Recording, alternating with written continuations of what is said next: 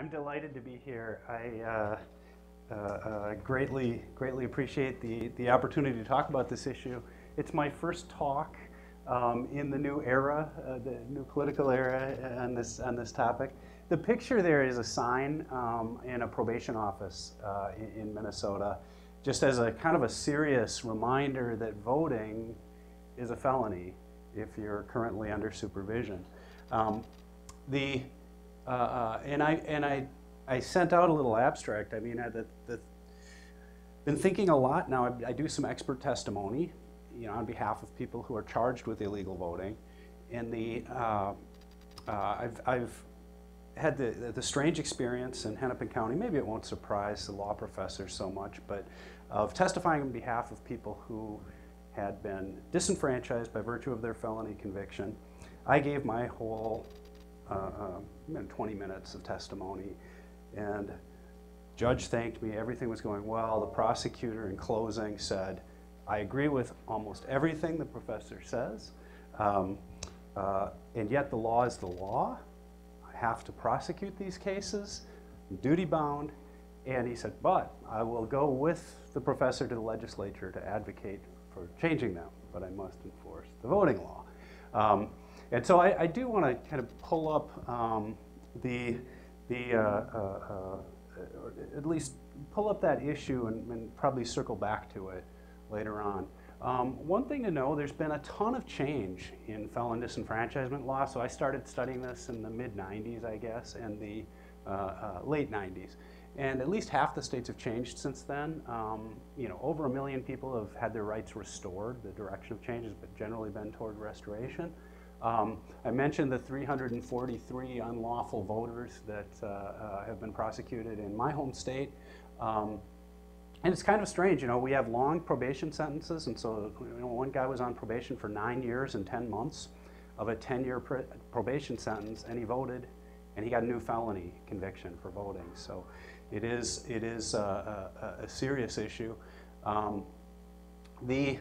In October, we released new numbers in advance of the election with the Sentencing Project, Mark Mauer's organization, for those of you who know. So I'll say a bit about that, and that's available if folks have questions about some of these estimates by states. We try to kind of catch up with the change at least through last fall, and provide some statistical estimates. I'll say a bit. I don't know too much of the history in Ohio, but I'll try to drop that in when I can. I often do these presentations, public presentations, and I'll have clickers. Many of you use clickers in the classroom, et cetera, and I'll see kind of where people are at before I even start. I say, well, what about this? Is a question I gave on a national public opinion poll with Jeff Manza, and tried to play it down the middle so you can see the wording when we're asking about public opinion. People convicted of a crime who are in prison should have the right to vote. Others say they should not. How do you think? What do you think about that? We ask a separate subset of people about people who've served their entire sentence, who are former felons, whether they should have the right. Then we ask about specific crimes, illegal trading of stocks, violent crimes. The most stigmatized group is sex offenders. What do people feel about sex offenses? Are they sensitive to the type of crime and kind of extending the franchise? Then we ask about community supervision, and two types of community supervision: probation, people who are in the community, but their freedom is conditional on kind of good behavior, and then parolees who have done their time in prison, but they've still have yet to complete their sentence. They remain supervised. So we ask about probation, and we ask about parole, both of those, because each of those is a separate category for most states. So, are there tough calls for people? Is it difficult for them? Do they draw lines and distinctions here? That I'll speak in law schools. Sometimes I'll do continuing legal education on some of these questions and get a rather diverse audience. Universities They tend to be a little more favorable to voting rights than other audiences. Not always, not exclusively though. And it's interesting, we haven't done anything recently, but I've often been curious whether this context or the threats of voter fraud, or the amplification of perceived voter fraud, if that's coloring people's views on these issues. So we haven't fielded a new survey in a while. Oops, let's see if we, there we go. So I'm going to go through a few questions that we started talking about, and please interrupt, please just holler if there's something strikes you. I'll talk about how many are affected, about some of the origins in the United States and the United States' peculiar history, these public opinion data, and then something just from talking with prisoners, probationers, parolees, and doing some survey work, how they care about voting. And then one question that often comes up for me as a criminologist is whether voting is related to crime. So I'll hit on that as well. So if we look across the U.S., we could do this like a classroom. I don't want to put people on the spot, but what's the most common felon voting policy across the 50 states? What's the most common regime? Yeah. Yes. Prison, parole, and probation. Any others? No, I'm not gonna lie. I thought it was like, you thought? Like once you commit the felony, you're done. Like, Yeah, and that is the case in some states. Okay, so That is the case in some states, but these right. You've been reading some stuff. That's right. So most states, well, I shouldn't say most states. The plurality of states, you're disenfranchised while you're on paper. They'll say. You're in the community. And so here's the roster as of October 2016. You can see Ohio is in the prison-only group. Minnesota, my home state, is in the prison, parole, and probation group. And the post-sentence restrictions, those tend to be, there's a geographic clustering there, and particularly states like Florida have a large number of felons. So across the world, now this is another question that came up. How does this look across the world? Globally, as many nations, at least as I could track down these rules. Is it different than the United States? It's more restrictive, yeah. So do they restrict prisoners? Do they restrict parole? Vote for B? Prison only. Correct. Yeah, it's and it's interesting. There's a fair number of nations around the world, and I'll show in a moment, that permit prisoners to vote and actually have fairly high turnout.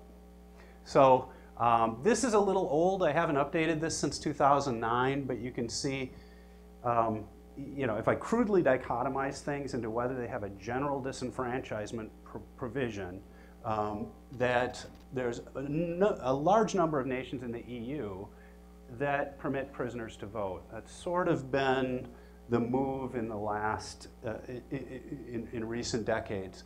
But there's some texture around a lot of these estimates. I mean, to tell you how the conversation is different, I spoke at a conference in Barcelona last year where the debate was not whether prisoners should vote because they had a constitutional right to vote, but it was whether prisoners should be able to hold office. And they were talking about technology, and they were talking about all sorts of things.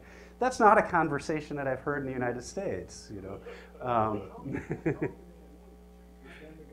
That's right. That's right. You have kind of a revolving door there. So okay, but if we think about it, across the United States, if we add up all of those different regimes and put them into a pie chart, where are the numbers? So which of these groups is the largest? E. Yeah, the post-sentence. Okay, so, and the reason for that is because, you're disenfranchised for life, and so it's basic demography. Every year there's a new cohort of felons being minted, And we know, and I'll talk about this in my talk tomorrow, about the age crime curve and how people desist from crime as they get older.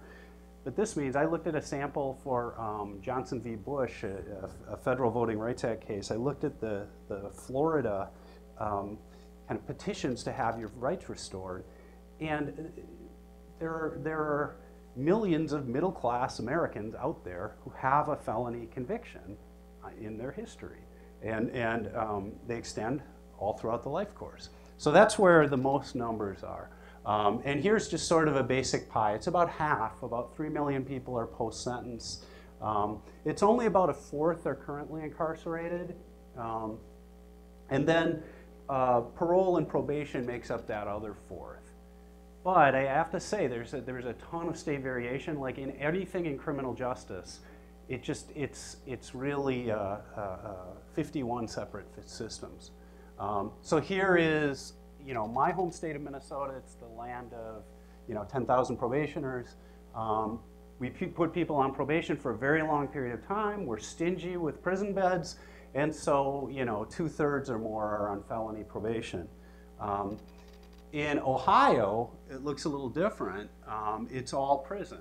There's a small number of convicted jail inmate or convicted felons who are serving sentences in jail that would be counted as well. Florida, this is where the real numbers are. It's this post-sentence, about 1.5 million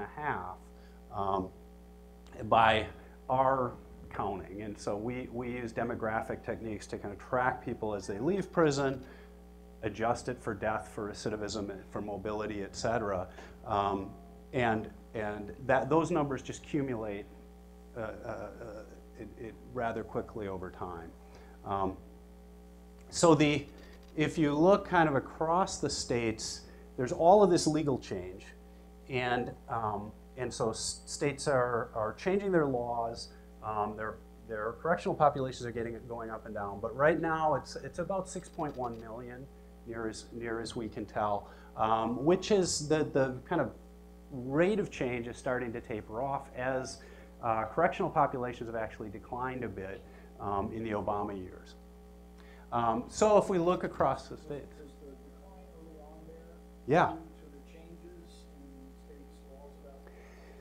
That's right. So you get into the civil rights era here, and I'll show in a moment kind of where those laws were changing. That is an effect. There's basically stability in incarceration from the 60s to the early 1970s, and then it sort of took off.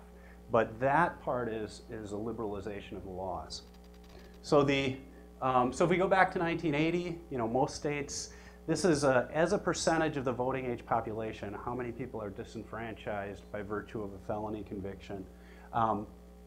It was less than 2% in most states, but you can see some regionalization already in the Southeast. It's a heavier concentration of former felons. If you get out to 2016, now we're up to about 2.5% of the electorate. That was 1980. So this was, we started to get much better data in the 1970s. Our estimates before then are a little shaky. I don't quite trust them as well as the ones starting in 1980. So so here you can see, we're around 10% in some states of the electorate is disenfranchised because they have a history of felony conviction.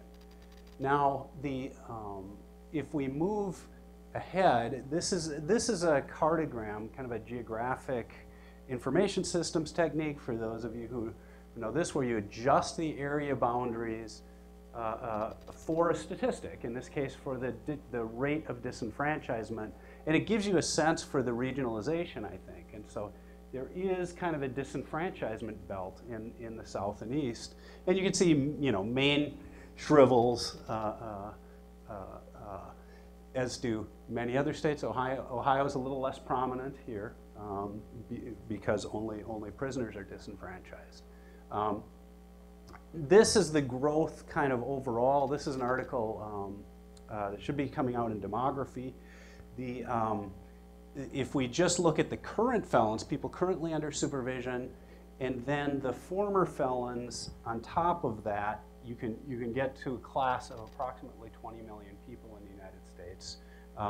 And those former felon numbers are going to kind of keep going up, even as our current numbers taper off, because so many people are in the system and will be released in coming years.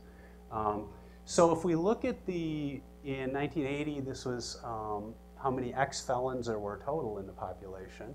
And this is not without regard to their disenfranchisement status. It was about 2% of the electorate. Now it's about 6.5% of the electorate. Well, in 2010 it was about 6.5%. The racial dynamics, though, are much stronger. So even in 1980, we had very high rates of felony conviction among African Americans. We have long had disparities, racial disparities in the system. And here the regionalization is different. It's the north central region, Minnesota, Wisconsin, Iowa often, that have the highest disproportionality in punishment. Even in 1980 it was 5.5%, but if we go up to 2010, it's about 18%. Of the voting age population has a felony conviction. That's both male and female. That's male and female. So the male rates are significantly higher. Yeah. And this is partly a reflection. I say this because we talk about mass incarceration, but really what a lot of people are looking at now is mass probation. That people are kind of on paper for a long period of time, and it's and they haven't been as considered in the research literature. So with regard to political impact, does it make a difference, right? Well, I showed you the numbers on Florida, and I think some of you might remember we had a very close election that came down to Florida in 2000. It's clear. So we published a paper in 2002 on this, showing that felon disenfranchisement would likely have made the difference. What we did was we sort of counted the disenfranchised. We modeled their turnout for the modal felon voter using the current population survey and some other data. And then we looked at predicted the partisan vote choice. So who would they have voted for? Now the main factor here was race, because there's been a strong preference among African Americans for Democratic Party candidates in recent elections. And so we would recalculate the election results by modeling the voting behavior of those who had been left out, their likely turnout, et cetera. And so we can point to the Bush election, Bush v. Gore. It likely, if we go back to the Kennedy-Nixon election, that was close enough that we did a counterfactual in which, if we were punishing at the same rate we did in 2000, in 1960, that election could have been different as well. And then we examined the U.S. Senate races. And it only makes a difference, I should say it only makes a difference, it can only determine the election really in very close elections, narrow victories by Republicans in states that have really strict laws. And so, John Warner was first elected to the Senate. Likely felon disenfranchisement made a difference. Tower in Texas, Mitch McConnell in Kentucky, and so forth. Now, here we're building kind of, we're getting a little far down the road with the counterfactual, and we kind of accumulated the gains in the Senate and said it could have affected the balance of power in the Senate. Others have done similar analyses with somewhat lower turnout estimates, and some of those elections are pretty borderline. But it's certainly, in principle, can affect elections, have a real impact. And when you're talking about 6 million people, even if their turnout rate is relatively low, if they have any kind of preference at all, it could make a difference. Now, so where did the laws come from? Here we mentioned race in the introduction. I think it's kind of a smoking gun in a way that there's cases in particular states where you can find, okay, that the record is really clear that there was race is behind the law. Why do you say that? Well, the peculiarities of U.S. racial politics and the Jim Crow era, that we had very strong statements on disenfranchisement. We also did a statistical analysis, though, that showed that states were really likely to pass one of these restrictions as their African-American prison populations crept up. And it depended on time. And so it really mattered after 1870. So when African-American males got the right to vote, then a large number of restrictions were passed. And so there's not a clear historical record in a lot of states. And I'm not a historian. I mean, I've tried to dig in as much as I can. I'll show you some of what I've come up with. But we can say, at least statistically, this is the pattern. And then the two states that really permit prisoners to vote, that have the least restrictions, are Maine and Vermont, two of the whitest states in the United States. So I'll show you the era in which I sort of tipped my hand there. It was 1850 to 1900 when most of these were passed. So this is the hazard rate, or the kind of the probability that a restrictive law was passed by decade. Okay, so there's a lot of action, what I want to point out, in the 1860s, 1870s, 1880s even. We saw a fair number of restrictions being passed. And then it bounces along, and there's still restrictions being passed today, and I'll mention a couple of them. This chart is when the laws were kind of liberalized. Okay, so when the restrictions were pared back. So states might have gone from having a general lifetime prohibition to then just disenfranchising prisoners. And here you get this blip up in the 1960s, 1970s. So kind of the Voting Rights Act era, you saw some of these laws falling by the wayside, as did all sorts of other disenfranchising measures. But unlike poll taxes and grandfather clauses, the felon disenfranchisement is a much more active area today. Although I shouldn't say that. I mean, I'm going to catch myself. I said my first talk in 2017 on this subject. So this will be very difficult to read, but I just wanted to give you some of the flavor of the history of kind of the Jim Crow rhetoric around the disenfranchisement in 1890s, that you hear this language about obviating all future danger and fortifying the Anglo-Saxon civilization against every assault, and calling a constitutional question to deal with suffrage. If you go into the 1980s and more recently, it's much more of what sociologists call a laissez-faire racism. It just so happens if it's blacks losing the right to vote, then they have to quit committing crimes. That's the sentiment that you hear today.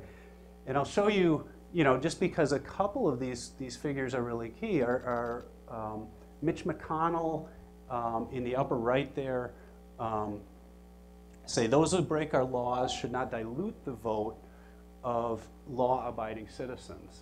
And this is often cited, this logic of the purity of the voting stream is one of the chief arguments that proponents of disenfranchisement make. And then here, Jeff Sessions, our new Attorney General, weighed in with kind of a states' rights argument, saying that that Congress shouldn't step in with a sledgehammer and smash something we've had from the beginning of the country's foundation, a set of election laws in every state. So this, I think, is how the laws have been justified in recent years, as opposed to kind of the stark racist speech that we might have seen in earlier eras. Recently, though, there's lots of action. As I said, Maryland re-enfranchised most of the people on community supervision this year. California, jail inmates get the right to vote. Virginia, it's been back and forth. A lot of the action lately has been at the executive branch. So The governor, McAuliffe in Virginia, had said, I'm just going to do a blanket restoration of civil rights for those who are beyond their period of sentence. Supreme Court in Virginia said he couldn't do that. He had to go back. Iowa, very similarly, Governor Vilsack did a restoration of civil rights, said for anybody who's off paper, they can now vote. He continued to do that each month as people would emerge or leave supervision. Then his successor reversed that practice, and so now we have to count people in Iowa as disenfranchised again. Yeah. Finish your thought. No, please. I can't remember what happened in Virginia after McAuliffe was struck down by the Supreme Court. I understood there were ways in which you could have done this. It wasn't a blanket thing that you could do it. So lower sign these things. Yeah, I don't know what he did. he did. There was a subset that was carved out. Others might know too. That I think he got to several thousand at least. I want to say 12,000, but it may have been more like 4,000. That he could individually do them, and this had been a particular class. They might have been people who had registered, or it was a defined class that he did, and he vowed to do those before the election. And I didn't follow up to see, but I think a fair number were. And my research assistants, we don't like it when there are all these complications. We like it very clean, but many of the states now are disenfranchising for particular offenses, or they're disenfranchising for recidivists, or they're having a 5-year waiting period or a 2-year waiting period or things like that, which makes it a little more complicated to estimate these state populations. South Dakota, interestingly, disenfranchised probationers. That's a move toward a new restriction. I think, I would predict that we'll see moves in a lot of the states. We may see a move in Ohio to disenfranchise people on supervision. It could very well be the case, given, as I say, some of the national leaders and where they stand on these issues, and efforts to kind of restrict the electorate in other areas. If you add it all up, though, regardless of the historical record here, it's about 7.5% of the African American voting age population cannot vote by virtue of a felony conviction. And that's relative to about 1.8% of all other groups. So roughly 4 times as much. Yeah? Previous slide, in there you were talking about the possibility that we might see Ohio tightening, narrowing. I was hearing that as kind of a little bit of an alarm bell at the present moment. Most of the recent change until now Right. has been the other direction. Not all, but most, Right. right? Terry McAuliffe story, the bigger story was the governor, trying to do something himself that he thought was going to be done legislatively, and then Right. but he was still going to do it because that's where we ought to be going. That's what society wants. Is that your sense of? Well, that's been the story that I've told for a few years. That there is greater changes to the reenfranchisement than the disenfranchisement. That's been the direction. But to me, it's striking that some of the major proponents of disenfranchisement are now, the Senate Majority Leader and the Attorney General, and as well that I've just heard more of the people who call me to testify on these things are in more of a defensive posture than now I will say that in our quantitative analysis of liberalizing these laws or paring back the restrictions, partisan politics was a relatively weak predictor. So that surprised us. We thought, okay, anytime you mess with the electorate that the parties have a vested interest in it, but it was complicated because the Democrats really don't want to be seen as soft on crime, and it was Republican governors like George W. Bush in Texas who had the political cover to sign off on reenfranchisement, and then it was Republicans like Charlie Crist before he became a Democrat. He was trying to pare this back in Florida. And so there was, the politics are undeniable here, but I just say it doesn't predict nearly as well as, say, the racial compositions of the prison. And that's the Democrats don't want to be tarred with the brush of the criminal. And I was asked when I testified in Minnesota whether the provision that would reenfranchise probationers would apply to those convicted of treason. And so do you want to vote on behalf of the treasonous? That's where my own thoughts were going down. What kind of difference do you see based on the type of crime? You said one Right. has question about whether people feel differently or not. Right. Violent criminals, sex offenders, Yeah, I'll get there in a minute. Yeah, those are good questions, and I think as we go look to the future. So I'll just say overall, here's the African American percentages. In 1980, 2.9%, now 7.4%, and Ohio's around 2.5%, about the same 4-to-1 ratio.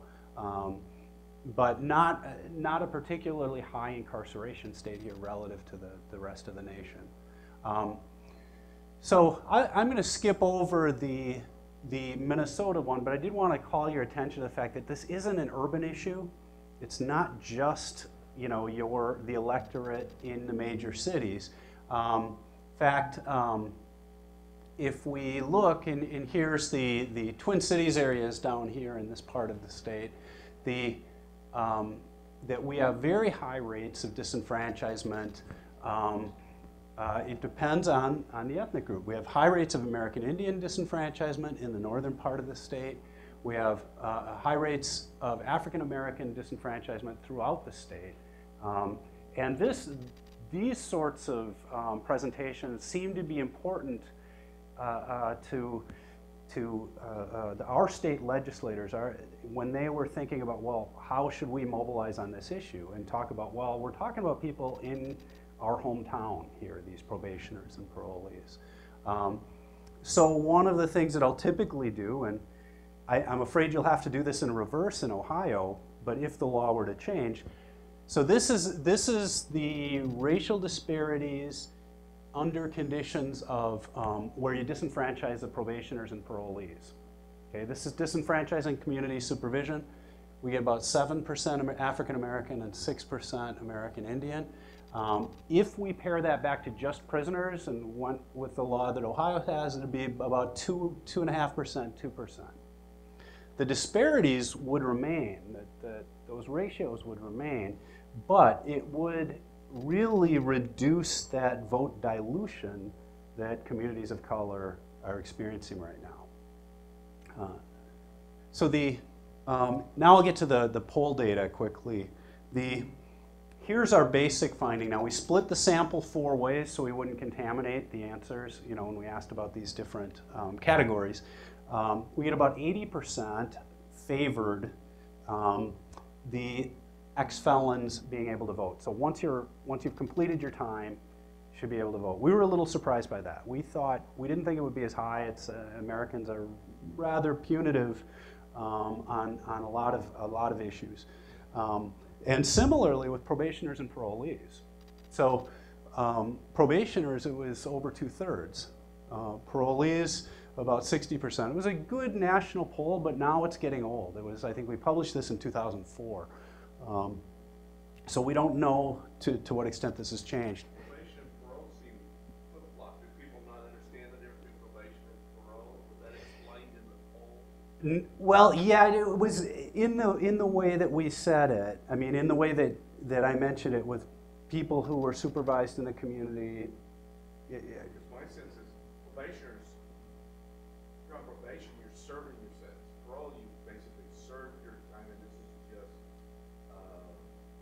supervision after Yeah. you've been discharged from prison. But I think it does, I think that you've got the stigma of the prison, and you must have done something really bad to get to prison, right? So so that didn't surprise me too much, but I see that point.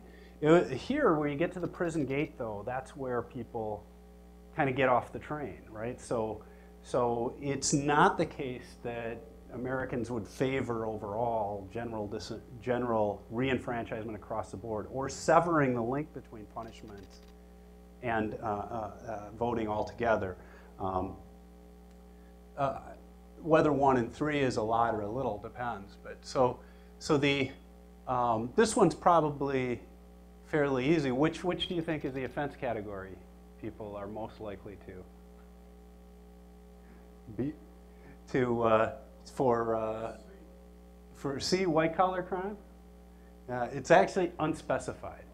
So this is kind of a public opinion thing. If you give any detail and they start thinking about it, they're like, oh, I don't really like those guys, you know. Like, so here's how that shook out. We actually, it was 80% for our generic person convicted of a crime, and you know the activists on the left and the right. I mean, they portray, you know, they'll portray the felon population as, you know, the one-time marijuana smoker or something is the modal felon for those who want to change liberalize the law. And then Mitch McConnell used the term murderers, rapists, terrorists, and spies is who we're talking about, you know, which is not a large percentage of the population.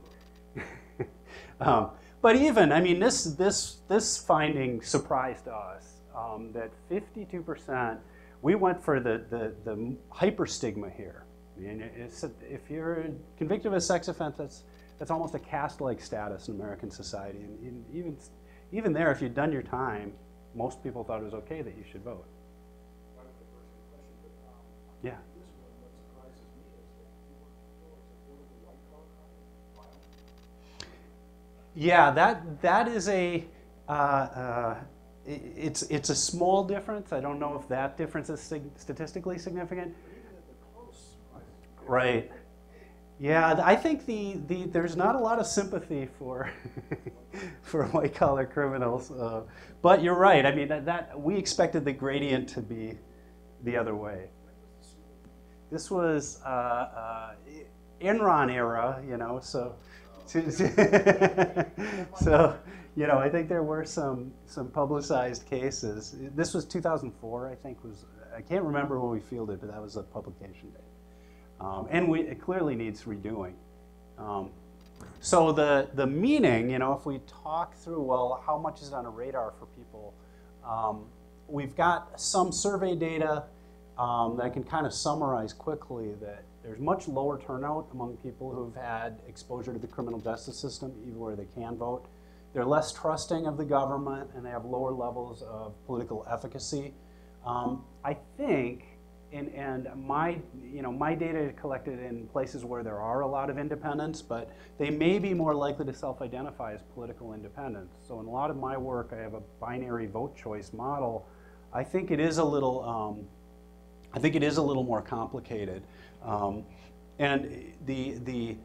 I can say more about that if people are interested. But there's a lot of work now on system avoidance, and Veshla Weaver and Amy Lerman have a wonderful book that I'm plugging there instead of my own book on basically the farther you get into the system, the farther you get out of democracy. And so you can see people who are, and I'll show you in a moment, if you are incarcerated versus arrested versus never arrested, that on each kind of basic national election study kind of indicator about confidence or trust in the government, the farther you get into the system, the less trust you have, et cetera. And this, yeah, I can show you more items like that about. It's a very alienated population in many ways. Not just with regard to the criminal justice system, but the state more generally. So people really don't feel part of the conversation. And I'll just show a few quotes to give you the flavor of how people inside talk about it. One of the things that amazes people in prison is that that people outside of prison could think that there'd be some sort of voting block. That makes no sense in prison, really. That, you know, we're going to, what's the fear? We're going to have some organized crime guy running for office and we're all going to get behind him. That's not the case. Prison's about difference, and, you know, and attitudes, even on crime, they're not significantly, people in prison are not significantly less punitive necessarily than others. They want procedural justice, fairness, etc., but that doesn't make much sense. So they see a logic. Yes?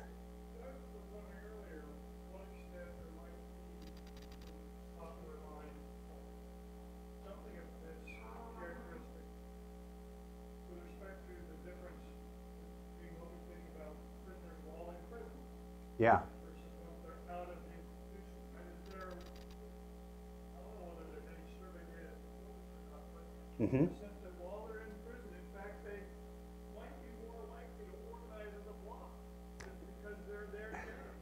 And Yeah. once they're out of the facility, they are back in society.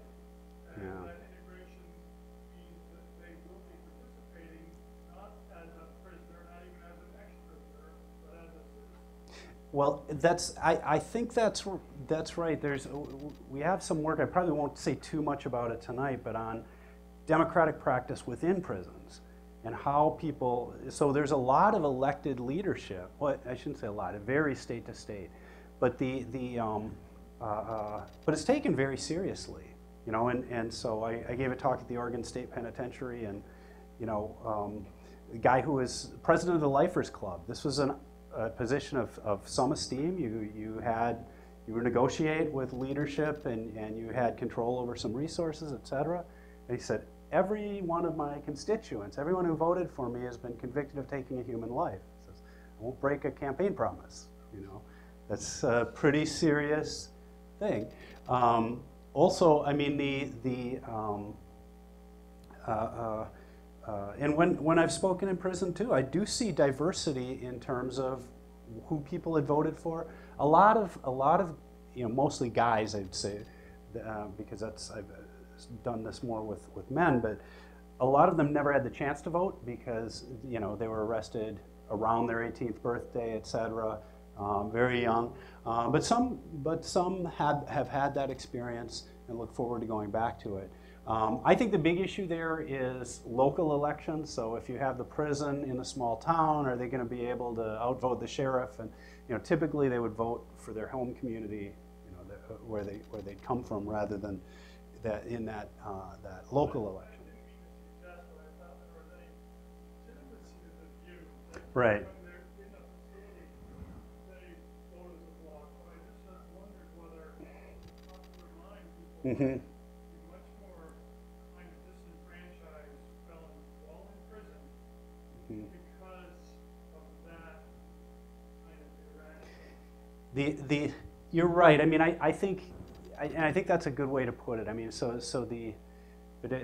say, if you go into prisons, a lot of it is about difference. It's about groups and factions and who is with who, and so it's hard to see that from inside. The one place where I do see that, or where I see that as being a legitimate issue, was where civil commitment, where people who had not lost the right to vote but were locked away essentially for life because of sex crimes.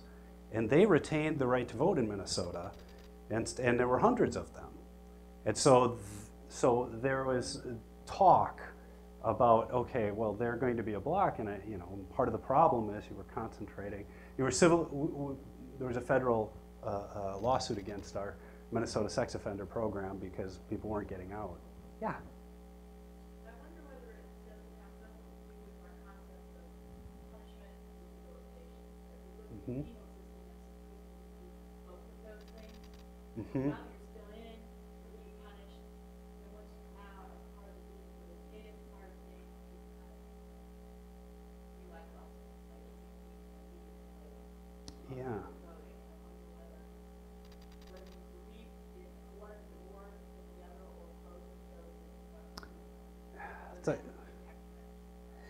Yeah, I think it does. I mean, I think if you, you know, I mean, my line on that is 95% plus of folks inside will be getting outside. And so the preparing folks for citizenship is a really important thing to do. But I do think that I think those attitudes color, and I'll say in a moment kind of what messages seem to resonate more publicly or with elected officials. Maybe I'll just move to that in a minute. But remind me if I don't come back to it. So another familiar line, though, that I did want to get on the table is taxation without representation. This particularly for people who are in the community on probation and parole. It is, say, I have no right to vote on how my taxes are going to be spent or used. People will keep asking him what he's going to give back to the community, and he's like, the community doesn't want a damn thing to do with me. Okay, so that's a sense that of kind of fundamental unfairness for people who are, you know, especially on long-time supervision. And then the racial element, clearly African American men and women that I spoke with saw this right away. Said, you know, that if you look around the jail, you look around the prison, you see a lot of black faces, and so that leaves more for other races to vote. So I think it's a racial thing towards us, it's a white world. Okay, so clearly, you know, that those three lines, kind of that illogic, the taxation without representation, and then this racial wedge, those would come out pretty consistently. I won't say too much about the crime model because it's very difficult to get a strong causal argument here because I can't really randomly assign people to be disenfranchised or not be disenfranchised, but I'll show you the pattern of association that we know in the general population that voters are far less likely to get into trouble. We know in Oregon, where parolees and probationers can vote, we looked at successful completion. The people who start voting are far more likely to successfully complete. And when I matched voting and prison records, I found a strong time varying effect. So once people started voting, they were far less likely to be getting into trouble with the law.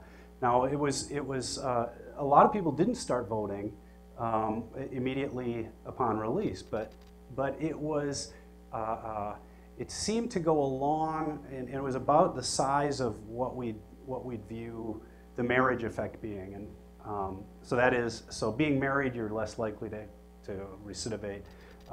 If you're a voter, you're less likely to recidivate. Doesn't mean that, you know, pulling the ballot or filling out your form is what's causing you, but it's likely that voting is picking up some element of civic engagement and participation. So and I'll move through this to just show some of the relatively small differences in probation and parole.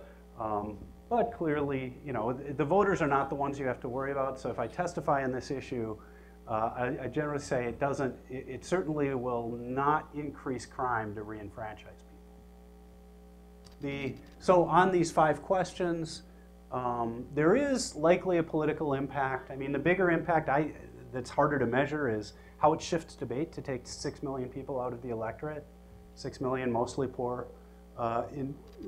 Mostly poor folks, and disproportionately from communities of color. It's close Republican victories in states with very strict laws. There's ancient origins. I mean, people say disenfranchisement is as old as democracy. But it's clearly tied to racial conflict in the US. Does the public really want strict voting laws? Not to the best of our knowledge.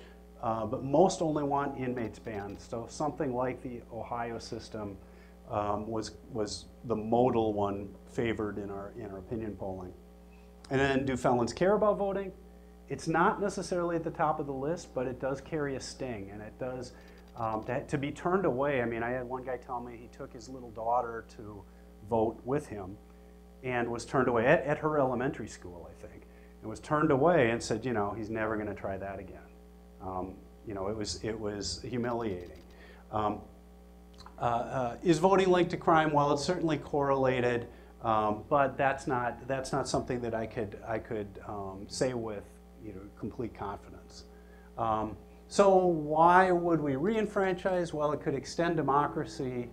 You know, the steady kind of extension of the franchise in United States history. We've argued that felon disenfranchisement is starting to reflect a reversal of that. It could reduce racial disparity in ballot access, enhance or not compromise public safety, respond to public sentiment, accord with international standards, and serve some of these reintegrative goals. Now, some of these arguments, if you're interested in changing the law, work better than others, I'll say. I want to ask you just to think about, well, what should the law be in Ohio and in the US? I mean, across, you know, when I present outside the US, people are very curious that each state has a different regime, different election laws. It doesn't, you know, it's, people ask, well, how is that constitutional? And I try to go through, you know, the limited case law I know. And then this is what I often ask the CLEs or the lawyers. You know, well, so my prosecutor who thought it was a bad law, but was nevertheless prosecuting, what should he do? And how would you enforce this law as prosecutor? And this is one where the lawyers answer very differently than the social scientists. Right? Aggressively prosecute as a new felony, prosecute where there's clear evidence of intent, or resist prosecution. What would you say? I'd probably go with B or something, like, you know, because your intent, like, yeah, I'm going to be able to prove that. Maybe, Yeah. You know, maybe, like, Yeah. I got this text message or something that said, hey, I'm going to go illegally vote, man. Yeah, cool. Yeah, that's. Okay, sure, you know? But, Yeah. no, that's kind of unlikely. Well, no, you have to, by our law, you have to willfully vote, and so so they did have to investigate these. They couldn't just do the records match, and it was tricky. But the prosecutors say, well, I can't do this. Right? I can't resist prosecution on this, and it's a crime for them to do that. So not only would, you know, they'd be fired, but in Minnesota law that voting laws were in a special category in which, you know, there was far less discretion than, say, it's not like enforcing a prostitution law.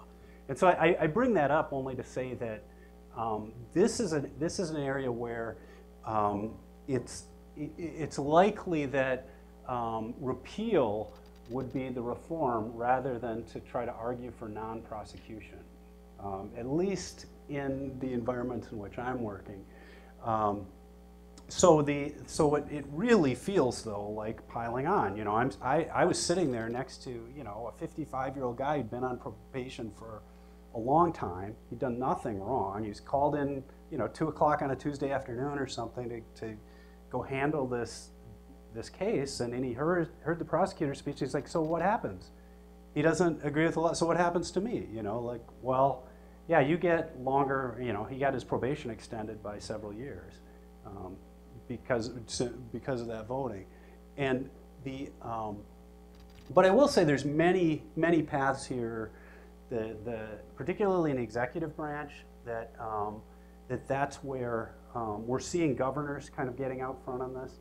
The story in Iowa was one of I've heard this secondhand, so I think it's reliable, that it was actually a high school civics class that was lobbying a bunch of state legislators to try to change the law. They weren't that interested, and so they started sending the letters to the governor and the governor's council. And the governor's council called me and said, I've got all these kids who are pestering me like every day and sending me your articles. And I said, I had nothing to do with that. You know, it wasn't me. But but Vilsack was, I don't know if he was the first to do this, but it was a pretty big move, and folks around the country were watching. So there's many strategies. You can sever the link between voting and punishment. The kind of intuitively appealing one that fits the public opinion data is you say when you're in, and when you're out, you're out. And we're kind of talking about that a bit with the distinction between the prison gate or not. I will say in terms of advocacy and framing that there's universal appeal to if you appeal to fairness, to basic rights, and to crime in the life course. And by that I mean people who've been law-abiding for 30 or 40 years who nevertheless have this history of a conviction. It's very tricky to make the appeal on the basis of racial disparities because as you do that, if I show those charts to a public group, they'll say, well, that's just reflecting underlying criminality. That's just reflecting, it's not a system problem, that is a racial differences problem. And so, so that's where a social science audience is very different, perhaps than an audience of legislator. On the other hand, we know from how these laws get changed, it's the moral authority of the civil rights movement that often gets it done. It's the black church, it's groups that have black legislative caucuses. They will keep the momentum going. And because it doesn't look like a partisan vote grab. It doesn't look like it's just Democrats trying to get more Democratic votes. And that's sometimes how people view activists on this issue if they don't have any kind of moral authority. And then I would say, you know, if you're doing any advocacy on this, don't say this is what France does. You know, that does not go over well. You know, I don't know Ohio as well as I know some other states, but to say the United States is the only nation in the world that does this, you know, that's right. Isn't that great? Another thing we're #1 at. So, I think I will leave it right there, and with our remaining time, I hope we can engage some of these issues that I might have evaded. Yeah.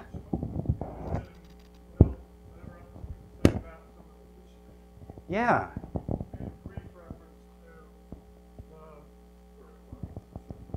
The history question I have is what you can say about the pre-Jim Crow, you know, the even pre-Civil War experience. Mm-hmm. My relatively uninformed sense of this was that to the extent we really did disenfranchise felons mm-hmm. in the early days of our country, mm-hmm. it was less as a matter of formal legal doctrine and instead just practical, that we didn't have absentee balloting. And if you were in prison, you couldn't vote because you were in prison, not that you were legally disenfranchised. Yeah, that's interesting. I certainly think that's a big barrier. In many state constitutions, it's written in. So there is an exclusion, and it'll say, sometimes it says felony or infamous crime. Sometimes it will say crimes of moral turpitude, and this gives us a little leverage on some of these racial smoking guns, because homicide will not be a disenfranchising offense, but trespassing or stealing chickens or those sorts of things will. And so there was one writer who said, it is not the robust crimes of whites, but the furtive crimes of the Negro that are disenfranchised, right? So we can see in some of those states we have that history. In others, I don't know in Minnesota. I mean, I know it appeared relatively early on. I think it's early 19th century certainly for Ohio. If when was statehood? Was it 1802? So, you know, I think it was in the Constitution was the.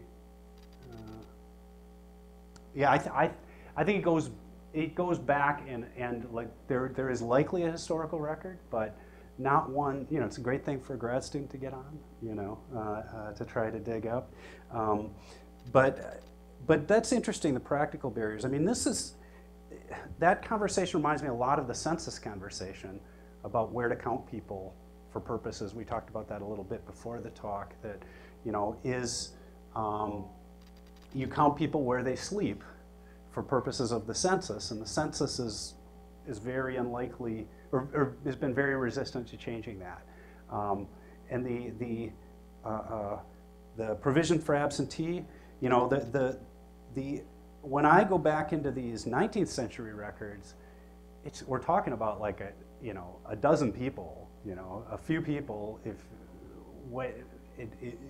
that might be subject, and there's no probation or parole. You know, this is just you're locked up. So it is a. And the last thing I'll say is just there's often this unusual list of enumerated offenses that are disenfranchising that, you know, are a little bit. They're not like the FBI's uniform crime reports, and so those have been interpreted in many cases, though, to mean felony as something that's punishable by up to a year in prison, broadly. But if you go back into the constitutions, you'll see all sorts of things, and they vary a bit by state. Yeah, good question. Yeah. Can I just ask, are there statistics as to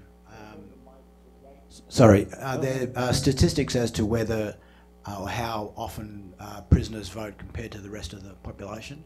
Are they more likely to vote as prisoners or less? No, less likely. Significantly less likely. The big thing that accounts for that is education levels.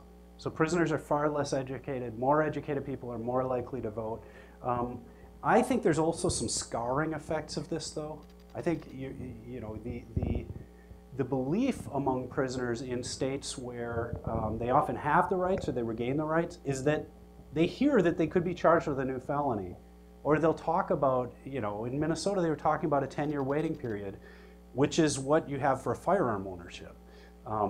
But there's misinformation and you're risk averse, you know, that it's sort of like, you know, if you're a prisoner. I asked about other forms of political action, and, you know, prisoners didn't want, or former prisoners didn't want to demonstrate. They didn't want to risk being arrested and having all sorts of bad things unfold. And so part of the counterfactual question to me is, well, it's partly about whether they would vote if they were given the right now, but it's whether they would vote if they had never lost that right. Then that's a different question. Does that make sense? Yeah. Yeah. There's also the problem of having to re-register. Yes. And so the belief that, well, I'm not eligible, once you overcome that and take a proactive step of registering, you're not eligible. Just because That's you right. have to or doesn't mean registration. Yeah, and I would say the poll workers have gotten better around the country on this, but a lot of times people will give misinformation at the poll. And, you know, I've heard, you know, people will call in and say, on election day and say, well, you can't vote if you have a felony conviction, with no further elaboration on that. And, you know, that is I would say that's one of the areas where there's kind of these compromise bills that get passed where you'll have to notify and provide registration assistance. That's what we have in Minnesota. So people get a card or a form that tells them, you know, they are now eligible to vote. That's fairly new. But, you know, one of my students is formerly incarcerated, and when he went off, he got one of those forms that said he was eligible to vote. He said, "No, I'm not." Like they had the dates wrong, you know, and the so getting those systems all talking to each other is one thing. But I think you're right that, you know, and that's a barrier that is going to vary quite a bit from state to state. And I will say, you know, some other kind of important figures in these debates on have been Jeb Bush was just a strong proponent of disenfranchisement, and he would personally hear the cases where people would be trying to get their civil rights restored, and it was you know, in Florida it was a large volume, but was very much dug in on this issue that there are folks for whom, you know, this is a high priority issue, and not just in Florida but around the country. Yeah. So I have two questions. Yeah. One is, has the American Legislative Exchange Council taken a position specifically on felon disenfranchisement? And the second one's connected with what you were just talking about. In some states, you have to petition to get your voting rights back. And I'm wondering if there's research on what types of felons do petition and what types of petitions are approved by whatever body has to approve it. Yeah, on the first question, I don't know. That's I'm going to have to Google, you know. So I have to be honest. I'm not sure if they've taken a position. I seem to remember a position against lifetime or indefinite disenfranchisement, but I can't. I'm not sure on that. I know, you know, Eric Holder was very strong on suggesting the permanent that we eliminate the permanent bans, and you know, so we have,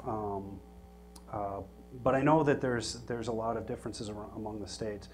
The story about who applies to get their rights back, this is very interesting. Like when I pulled a sample of 1,000 cases in Florida of people who had been applying, and and did an analysis for racial bias and other things. But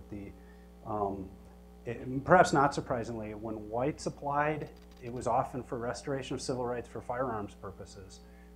African Americans, it was much more likely to be for voting.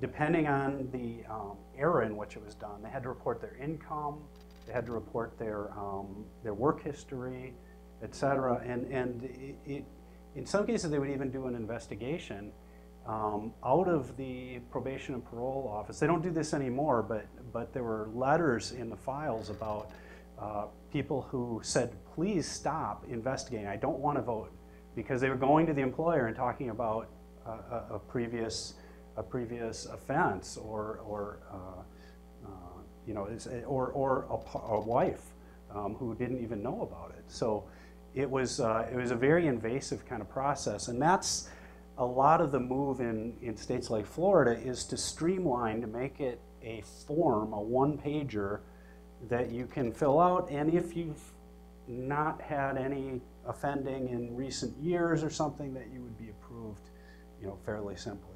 But that never materialized. I looked at what they said they were going to do and predicted what the numbers would look like, and they just never re-enfranchised that many people. And you know, there's occasionally around election time, you'll see these pictures of folks with bankers' boxes stacked up with applications, and they'll just say, well, we don't have the staff to do it, etc.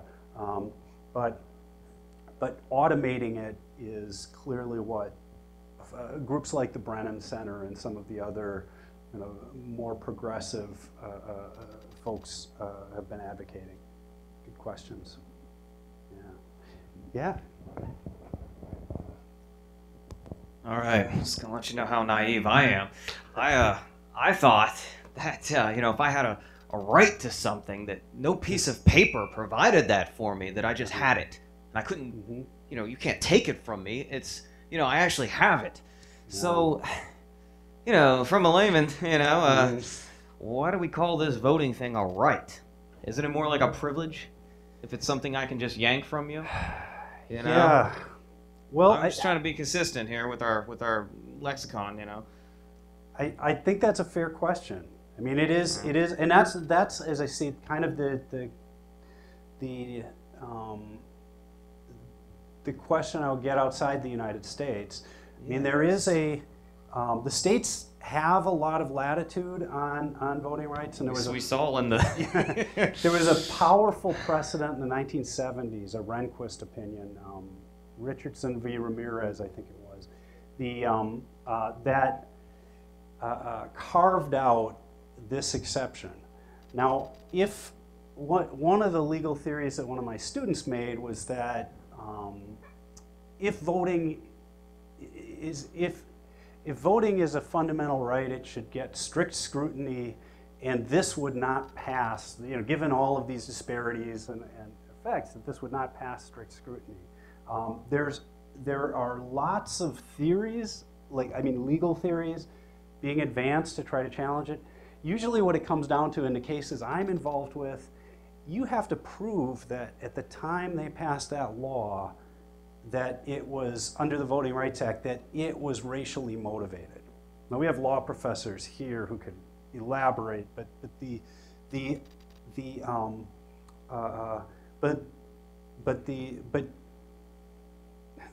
don't have a set of rights of the sort that I think you and I might like to see. And so so it is conditional in a way that is not, and it's certainly not inviolable. Yeah.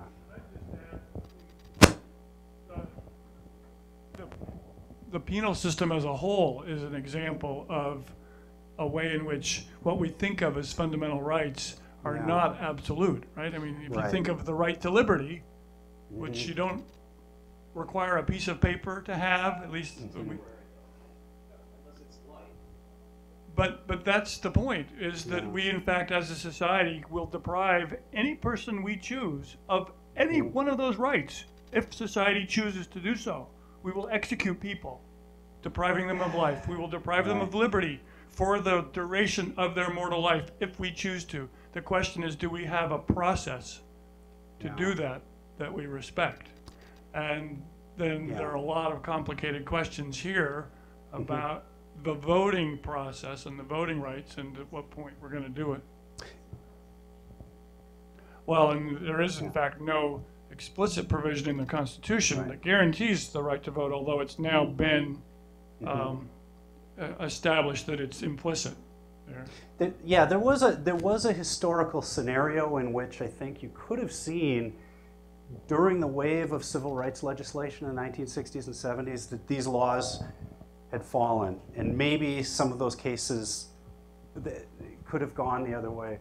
I think the other issue that in collateral sanctions like this, one of the challenges has been that they're not viewed as punishment, and that even and the court is some courts at least are starting to think of them as punishments, particularly in deportation. If you're going to take somebody out of the country, well, that certainly seems like punishment rather than something that just happens along the side. But that's also an area that makes this a tricky legal area. But as I say, I think right now it's as you can see, it's politically contested.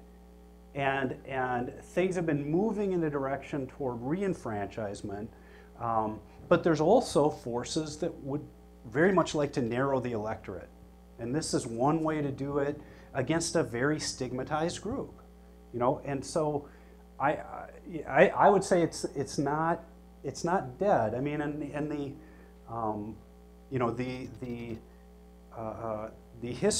a way, it's a remnant of an earlier era in which we had the steady progression in which the franchise was extended to more and more groups to near universal suffrage. And this is an exception. Well, it could be used as an exception to widen or widen disenfranchisement or narrow the electorate further. It's held that exceptional legal status. And when we were writing the book in like 2005, 2006, we thought, well, the door is kind of just hanging on some rusty hinges here, and it's going to fall over. I no longer think that. I mean, I just see it as far more contested today than I did.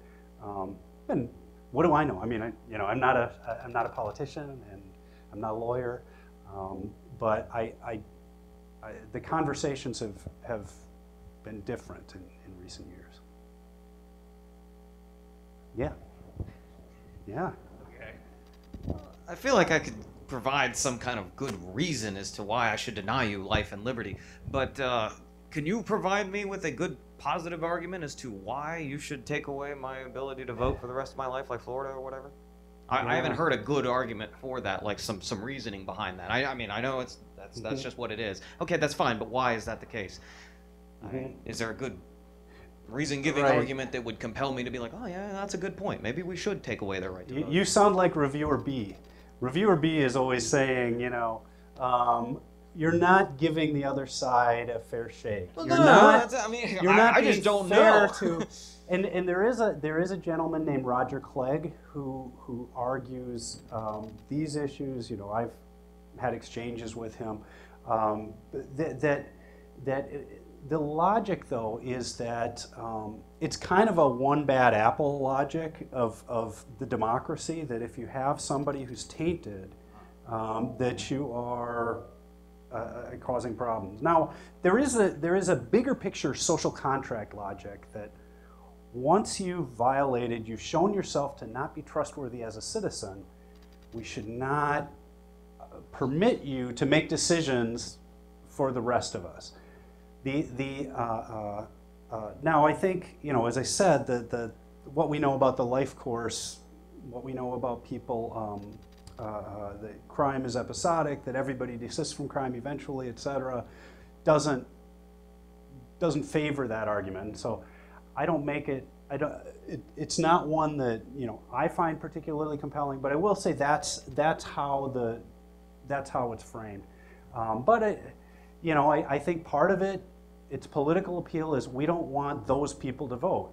And whether those people are people of color, whether those people are recently arrived immigrants, etc. Yeah, I mean, I will say I've seen the briefing sheets from, for example, Republican Party briefing sheets. One of them said, might be good policy, bad politics. So it was very much an appeal to, look, this is not in our interests to change these laws. Now, so I would say, that's that's a terrible way to end on. I'm not gonna. Can you say something? On Valentine's Day, and where's the love? But I think sometimes in the all sides in politics play some of these games, and that you're going to shift the balance of power, and that's what happened after the Civil War. You shifted the balance of power, and disenfranchising measures were taken, right? And I think holding us accountable to the values and the vision of American democracy, I think is a good thing, and it does often win the hearts and minds, as you saw in the public opinion poll, and I think keeping the attention there will. The hinges might have been tightened up a little bit, but the door's not coming slamming back at us.